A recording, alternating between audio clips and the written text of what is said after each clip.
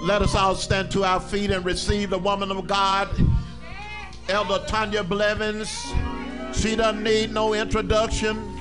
She's our own little baby, and we're going to lift her up as she lifts up Jesus in this place today. Come on and let's give God a praise. Hallelujah. Thank you, Lord.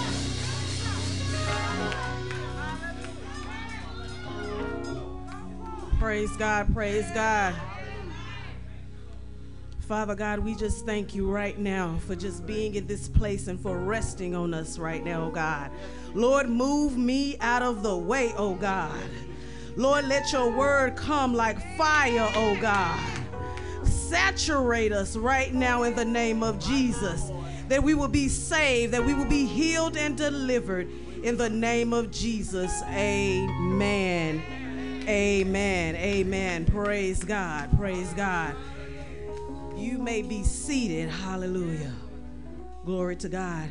The scripture has already been read, and I'm going to spring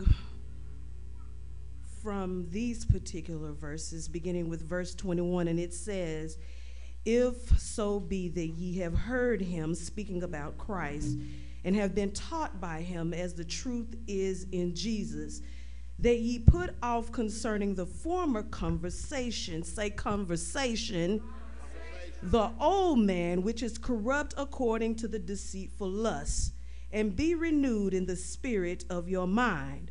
Verse 24 says, "And that ye put on the new man, which after God is created in righteousness and true holiness."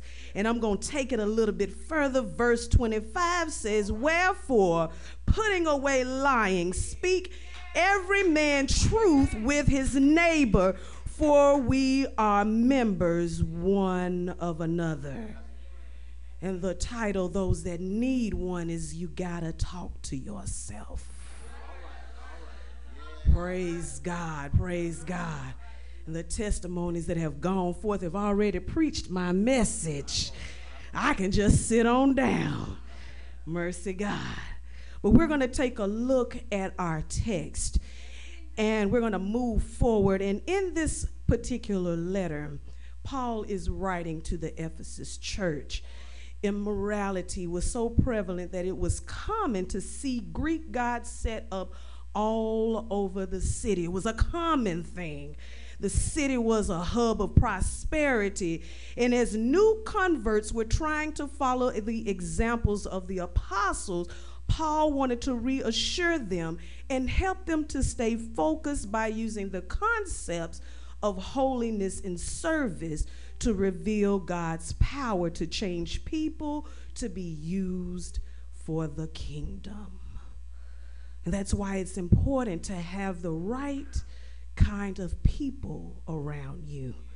Because everybody that's speaking is not designed by God to speak into you.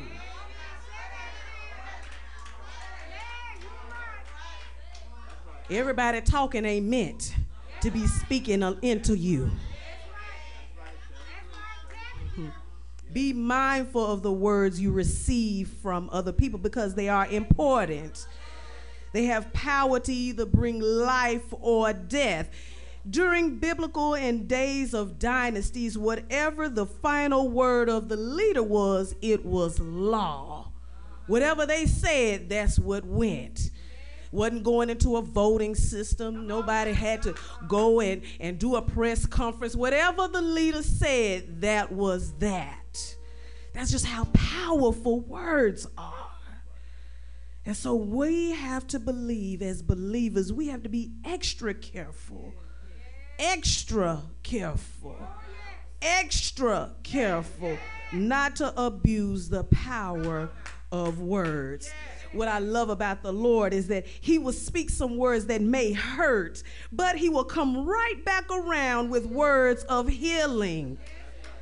So, but how many of us do that? How many of us speak words that may be truth yet hurt and then come back with words of healing? How many of us are leaving people wounded by our words and sticking out our chests as if we have received some spiritual badge of telling it like it is?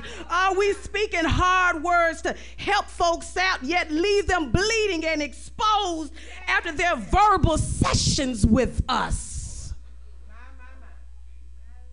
We have to be mindful of the words that we speak, not only to each other, but to ourselves. What are we saying to ourselves? And I'm going to tie this in with the theme in a minute. So we have Paul here giving words of encouragement, and he's teaching us in chapter 4. He is reinforcing what has already been taught to the church at Ephesus to make sure that they don't get sidetracked by the messages of the gods all around them. See, they had been involved in all of this pagan worship. And you know, when you just got out of something, you have to change your surroundings.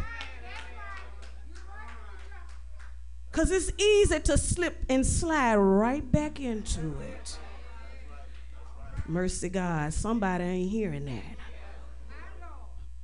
And what I found that was so interesting, that even with his imprisonment, the church was vulnerable to the messages of how the goddess Diana could provide for them and empower them.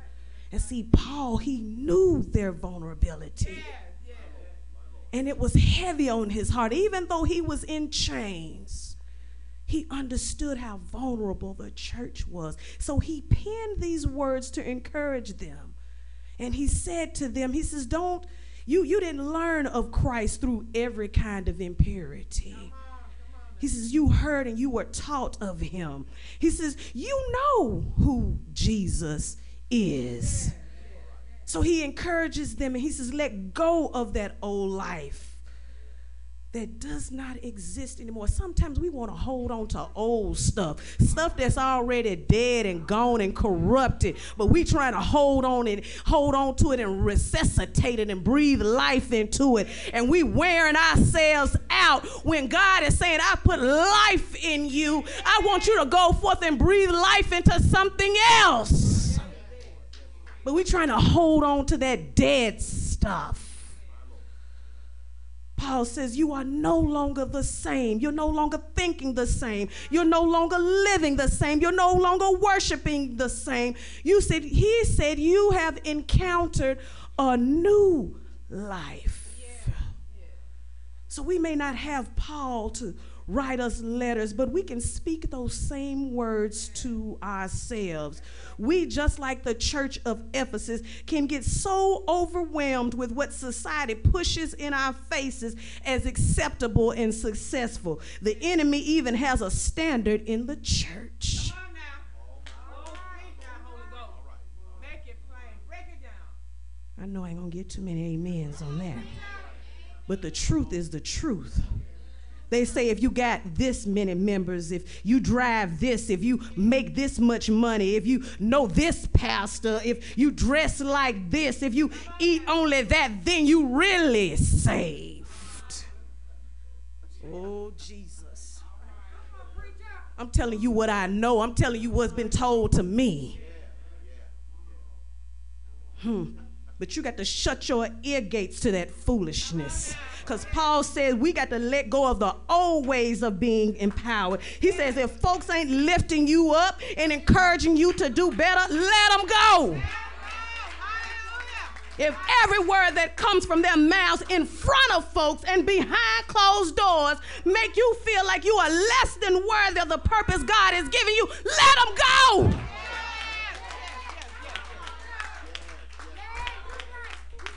It hurts when you got to cut it off, but you got to let it go. Thank you, Lord. Amen. Paul says you are a new creature in Christ. He said in verse 24, you are created in God's image. He had to remind the church, you are created in God's image. You ain't created in the image of that statue that's sitting out in the town hall. You're not created in the image of the priests and all of these fake folks. He's not the sorcerers. You are created in the image of God. Know who you are. Know who you are and act like it. And his words may seem a little harsh, but Paul was so fervent in this. There was a burden in his spirit because he saw what was going on around them. And they were like sheep in the midst of wolves. Jesus. Lord have mercy. It's time out for listening to, fake news. It's time out for listening to fake news because there is the good news. God gave us a way out of this negative talk and negative self-thinking. His name is Jesus. And I know it sounds cliche, but you better get to know him because Jesus is real. His blood is real. Hallelujah. Glory to God. You want the Holy Ghost, you better get in a relationship with him. You better let go of that old stuff. Let go of that old thinking. That stuff is killing you. It's killing you. You can't even see who you are in God because you holding on to that old stuff. Everybody telling you what you used to do. Come on now. Used to do. That's in the past. Don't go back. Paul says you are a new creature. I remember when I was little, I used to talk to myself. Oh, glory to God, and people thought I was crazy. But when I got older, I started talking to myself in a different way. And I started saying, you are fearfully and wonderfully made. You are the cream of the crop. You are the apple of God's eye. Hallelujah, glory to God. You can do this. Nothing is impossible with God. If you just step out on faith, it ain't about you. It ain't about your gifts. It ain't about even your own self-anointing, but it is by the Spirit of God. Oh, glory to God. Glory to God. You got to talk to yourself. You got to tell the words of the enemy that he is a liar. You are a new creature in Christ. When the enemy says your dreams are dead, tell him he is a liar. When God has created a great work in you, know that he will perform it until it is accomplished. Don't give up on God in you. Hallelujah. Glory to God. When family, friends, church folks say you're not good enough or saved enough, tell them you are fearfully and wonderfully made. Tell them your God don't make no junk. Oh, glory to God. One of my favorite Bible characters is David. You got to encourage yourself. Sometimes David was going through stuff. It seemed like none of his wives understood. His children, they were going crazy. He said, I got to encourage myself.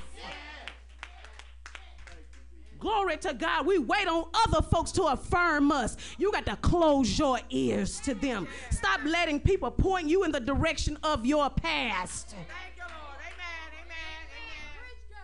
Amen. Oh, glory to God. Glory to God, because you are a new creature.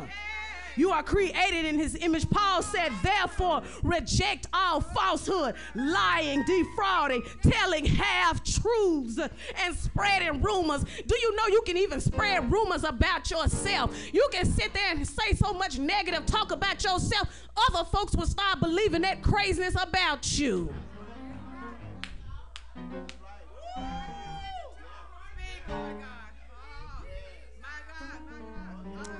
Jesus. Paul said reject it. He said it's false. It's fake. Glory to God. Because if you can't see no good in you, how can somebody else see it? Ladies, you want that young man, you quit sitting up there putting yourself out there for cheap.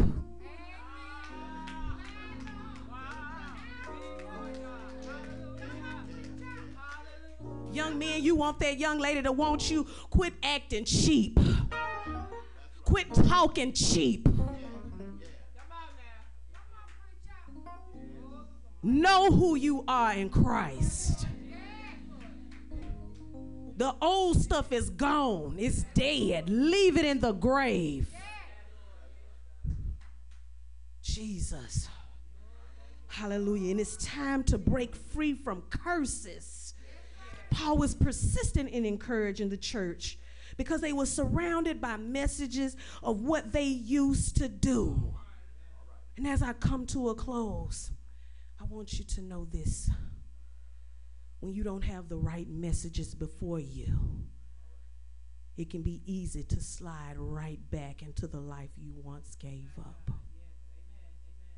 You can start doubting God's power and authority that he's giving you. And you'll start slacking and slipping. And before you can even blink, you're wondering, how did I even get here?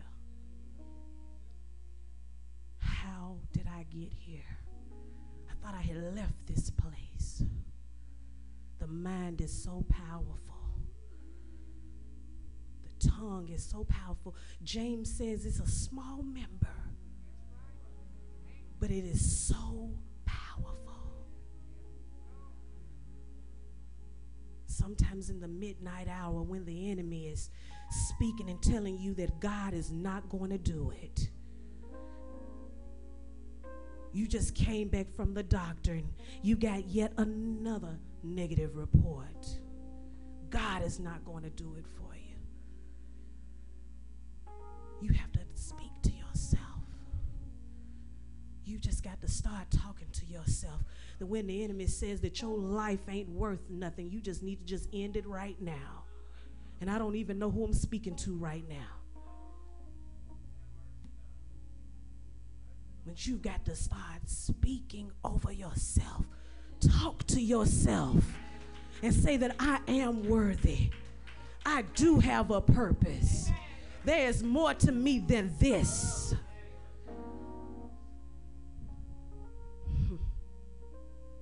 Stay encouraged, people of God. Keep your focus on Christ, from whom you have gained a new life.